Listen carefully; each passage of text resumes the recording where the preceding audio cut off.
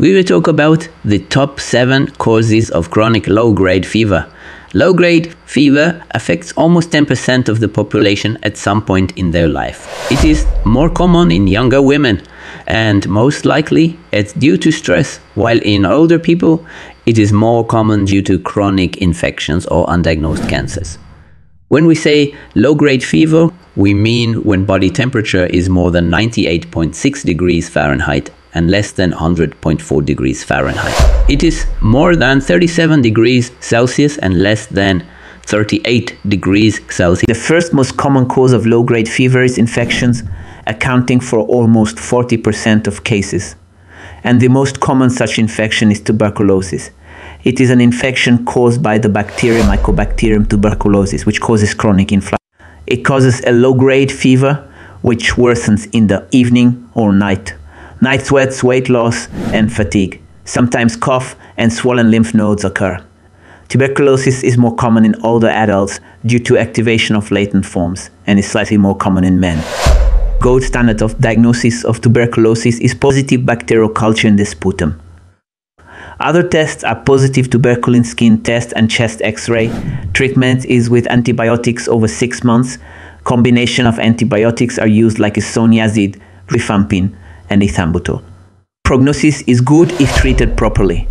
Another commonly diagnosed infection is infectious mononucleosis, which is caused by Epstein-Barr Virus. It infects immune B cells and causes chronic inflammatory reaction. It causes persistent low-grade fever, fatigue, sore throat, and swollen tonsils, also swollen lymph nodes, especially in the neck. Enlarged spleen also common, which is called splenomegaly. Infectious mononucleosis is more common in young people under the age of 25. The gold standard of diagnosis is detecting heterophile antibodies via Monospot test, specific serologic test for Epstein-Barr virus. The treatment is supportive care like rest, hydration, and analgesics. The invite contact sports if splenomegaly is present. Prognosis excellent in most cases. Fully recovered within few months. The second most common cause of low-grade fever is autoimmune diseases, responsible around 25% of cases. Of the most common autoimmune disease in this case is systemic lupus erythematosus. It is disease when our immune system mistakenly attacks healthy tissues and causes inflammatory reaction and tissue damage. Its most common symptoms are low-grade fever with migratory joint pain or arthritis, means affects different joints. Butterfly rash on the face, fatigue and photosensitivity, also hair loss. For diagnosis, anti-nuclear antibodies tests and anti-DINA tests are used, also anti-Smith antibodies.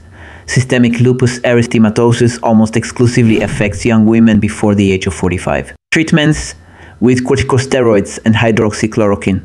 Prognosis varies, but many patient symptoms are managed effectively. Rheumatoid arthritis is another common cause of autoimmune disease-caused fever. It is characterized by symmetrical joint pain, swelling, and stiffness, especially in hands, wrists, and feet. Morning stiffness that lasts more than 30 minutes, and fatigue.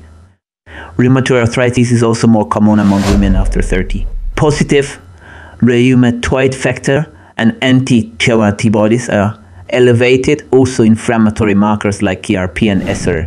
Treatment is disease-modifying anti-rheumatic drugs like methotrexate, biologic agents, and physical therapy. The third cause of low-grade fever is thyroid problems. Usually it happens because of increased thyroid function called hyperthyroidism due to Graves' disease. Due to autoimmune antibodies, thyroid hormone production is increased by this antibody stimulation. Its symptoms are persistent low-grade fever, unexplained weight loss, despite increased appetite, tremors, anxiety, and palpitations. Thyroid problems are much more common among young women before 40. Thyroid hormones are elevated while thyroid-stimulating hormone is decreased. Also, thyroid-stimulating immunoglobulins are elevated, which indicates Graves' disease. Treatment is with antithyroid medications like methimazole or propylfluoracil or radioactive iodine therapy, in some cases surgery. Prognosis is generally good. But untreated hyperthyroidism can lead to serious complications like atrial fibrillation and osteoporosis. Another cause is medications. Some medications can trigger an immune-mediated hypersensitivity reaction or alter thermoregulation, such as antibiotics, especially sulfonamides, and anticonvulsants. In this case, fever is presented without other symptoms. Treatment is immediate cessation of the offending drug. Fever usually resolves within 3 days. Psychogenic fever is also a possible cause. Prolonged psychological stress or anxiety can lead to dysregulation of body temperature control. In this case, low-grade fever is presented, but no inflammatory markers elevated. Psychogenic fever is more common among young females and associated with stressful life or anxiety. Stress management is important treatment, sometimes anxiolytic medications. The sixth most common cause is early-stage malignancy, especially Hodgkin lymphoma, which is malignant transformation of lymphocytes, and they release inflammatory cytokines, causing low-grade fever with painless lymphadenopathy, night sweats, and unexplained weight loss. This combination is called B symptoms, also itching without rash. Gold standard of diagnosis is lymph node biopsy and Reed-Sternberg cells. If treated promptly, early stages, cure rate is high. Hodgkin lymphoma has bimodal distribution of age. That means occurs in young age before 35 or after 55. Slightly common in males. Another possible cause is chronic fatigue syndrome, sometimes associated with infections like long COVID. It is characterized by persistent low-grade fever after initial COVID-19 infection. Exact mechanism is not known, but it can be immune dysfunction due to viruses, severe fatigue, brain fog, and exercise intolerance are common. Person can remember last experienced COVID-19 infection. From long COVID-19, many patients gradually recover, but some may experience prolonged symptoms requiring ongoing care.